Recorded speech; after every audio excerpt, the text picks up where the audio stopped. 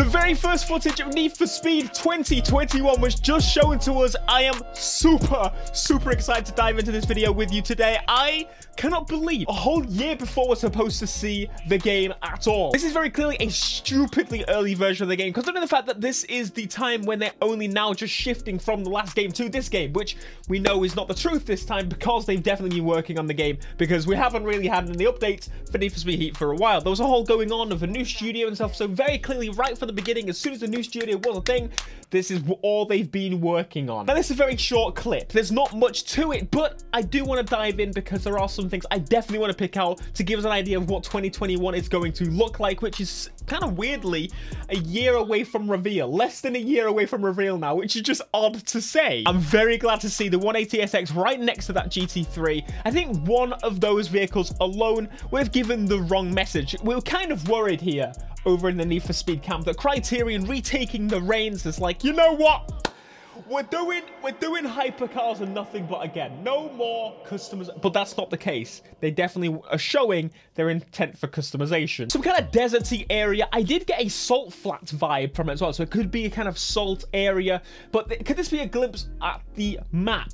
Now, I'm not so sure. It could just be an area to test the rendering of the lighting and stuff and how it's going to go. But to be real, with a map in a racing game, generally how it's done is the map is made first, so the map is probably done or not, if not mostly done already. So I would say it's pretty safe to say that this area may possibly be in the game. Clearly a brand new lighting system. Need for Speed Heat had some very good lighting. Of course, it didn't really come out as it did in the trailers because that's how these consoles work. The consoles of this generation are 10 years old, they're limiting. And of course, this is powered on the new PlayStation 5 and Xbox Series X, which enable things such as ray tracing, which is a new lighting technology. Not just the lighting technology, but you can see depth of field improvements. Could we see an improved photo mode because of the whole new generational thing of the new lighting systems? Could ray tracing help bring better depth of field? I sure think so. That could be a way that it could be used. You can see in the reflections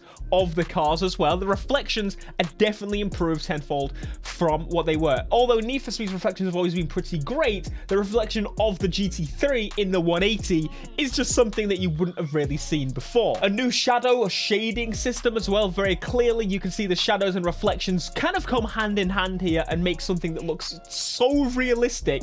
And it doesn't even look like they've improved the poly count of the vehicles. They may not have even touched the poly count of the vehicles because they really don't need to. With the lighting systems in this, for example, the new Gran Turismo game, you saw that they've probably not even touched the car models because they were already fantastic, and they've improved the lighting and it just makes it look so much more real. We're at that limit where improving the quality of the models won't really give much return, opposed to changing the lighting model, which clearly does make a decent return. There's very clearly higher quality textures here, and because of that, we actually get to see a little bit of a cheeky glimpse at something that's possibly a new feature in the game. So this is our first proper feature that we have noticed, other than ray tracing stuff, like physical customization option is what you want to hear. The Bridgestone tires. You're like, what? I thought Bridgestone tires were... No, we didn't have any branded tires in the game. All we had was the Need for Speed branded tires, and you could put the text around them, the white tire text. You couldn't do this in the previous games. There were no Bridgestone tires, so it does look like they've secured a new brand. Now, they were close with Toyo tires before, but they didn't really have actual Toyo tires in the game. But clearly here we are now with Bridgestone being the focus, which is interesting. On the second part of the footage, they talk about seamless immersion. And with the new consoles this year, there will be a seamless immersion which will get you into the race in a matter of seconds. What they're basically saying is little to no loading times. Now, what they mean by seamless in my eyes is if you've played Need for Speed Heat, something that happens that's super cool is when you go into daytime or nighttime and you switch to the other, as this cool animation keeps the car locked on screen. And this was possible on the Xbox One and the PS4 standard consoles. So if this is possible on those consoles, what is the next generation going to bring with its new SSDs and a very much more direct access that even on PC is available right now? That begs the question, will we see the next Need for Speed on new gen only. This is a thing that I've been thinking about quite a lot recently. I was even going to make a video talking about, is Need for Speed going to come to the PS5 and Xbox Series X, because I imagine they at least considered the idea of porting it with like a complete edition with all the DLC and stuff, but clearly it was one paid car. So there's no point in doing such a thing now. You can upgrade your games and all that kind of stuff. So with old consoles, get Need for Speed 2021 as well.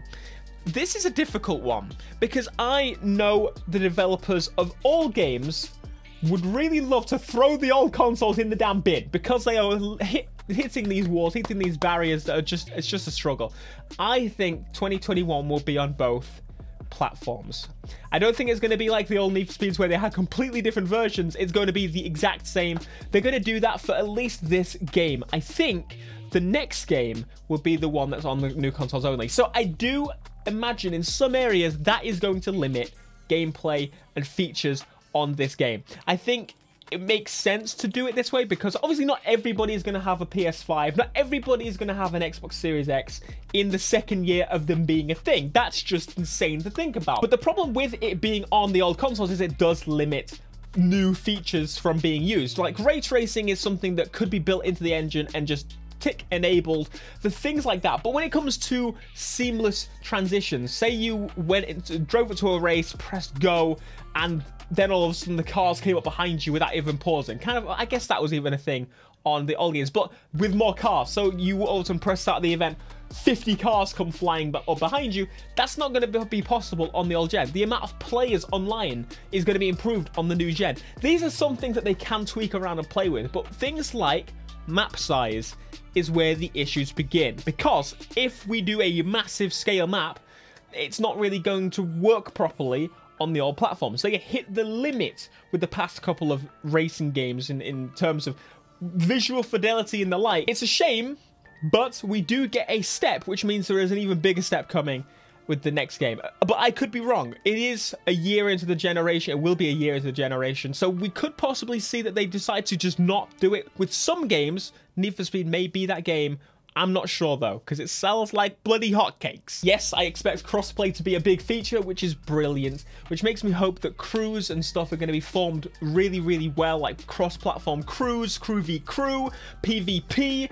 Everything mashed into this game needs to be done, including the fact that crossplay is going to be a thing. Because come on, if you hadn't realized, crossplay, big thing, huge. It was the first EA game to have crossplay, and the next game to have it is going to be launching its update for, I can't even remember what they call it. Their Fortnite, what's it called? Their Battle Royale game is going to be getting it at the end of the year, which is pretty far away. Now, of course, player count is something I just mentioned, but we're talking crazy amounts of players. We're talking about Battlefield and how the player count is going to be mad. Well, Need for Speed's going to get that bump as well. If you hadn't realized that we've been on 8 players since the very beginning of the generation for Need for Speed, and we haven't upped on that, which is very odd if you think about it, because we came from obviously the PS3 having 8 players to sticking with 8 players. There's some kind of limit there, and hopefully now with the memory, improved load times, the improved networking nowadays, and quite frankly the improved loading of those vehicles because of the SSD, it would make sense that we get more players on screen at once, don't you think? I think so. During the clip, she says, Criterion is known for how their games feel, from superior physics to nuanced details of gameplay. Now, I'm hoping that they're talking about Star Wars, because this is a whole new studio. There's only probably a handful of people here that actually worked on Burnout or Hot Pursuit, so I'm trying to keep my chill with that. I'm trying to keep my chill, okay? Okay, let's hope. But I do think Need for Speed does need some new physics. I think this is the perfect time to do an overhaul, if not a major adjustment of the physics of Need for Speed, because it doesn't play ball sometimes. They've improved it hugely throughout this generation. The last 2 generations, they've improved were the best handling we've had in a while, but it still needs some work. And I know that action driving is still going to be the focus, but the cruise handling, in my opinion, at least at this current stage in terms of now its updates and stuff, is better and just needs to have a bit more play in it, like the Need for Speed handling. But that is likely all we will hear until EA Play next year, 2021. Now, it's gonna be a I say it's going to be a while, but if you honestly think about it, this is only a year away before we hear about the next Need for Speed game. It's only a year. Of course, it comes out November usually towards, so November 2021 is when I'm expecting the game to come out. If it doesn't come out then, I will cry, because that means they're taking an extra year, which means there's a long time without no Need for Speed, because to stop the updates pretty quickly on Need for Speed Heat, in case you didn't know that. Unless you've been on a rock. It's glad to know that they're making an effort to show us that they are working on something, and they're showing us, and I appreciate the fact that they told us that it was the final update for Need for Speed Heat. They didn't just go, oh, you know, this is an update and look out for more. They didn't say that. They genuinely said, this is it. Look, we need to start working on the next game. That's how it is. I do wish there was added a hell of a lot more. There should have been speedless and, you know, and crossplay, but they didn't do that. But at least they told us, look, we're calling it here.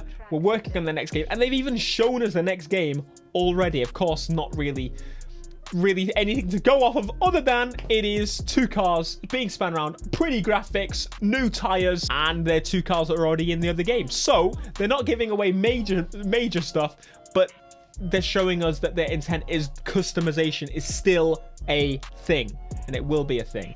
If they change their mind on this, I will be very angry. I only live an hour away, Criterion, and poo can be thrown. I can't say that. But there you go. What do you think of this? Do you think it looks beautiful? Do you think it looks the same? Are you excited? Are you not excited? I was kind of annoyed. I literally sat through 45 minutes of that conference for that clip.